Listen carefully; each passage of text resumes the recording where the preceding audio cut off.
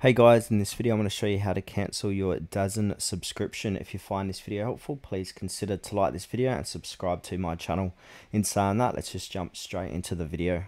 Okay, so the best way to do this is to head on over to DAZN.com, and then from here go ahead and click on the login button. So log in. Now once you've logged into your account, we want to go ahead and click on our user profile, top right hand corner of the page. Now that's going to take you to my account.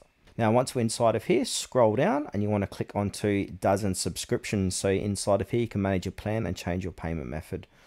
Now, choose your subscription and then go ahead and click on cancel subscription or cancel membership. Then follow the on-screen prompts to confirm the cancellation. You might be asked to give a reason. Just choose any option and confirm.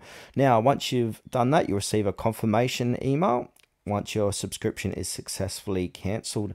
Now, there are a few notes on this. So you will still have access to DAZN until the end of your current billing period. And if you subscribe through a third party, Apple, Google Play, Amazon, you will need to cancel it through that platform account settings, not the DAZN website.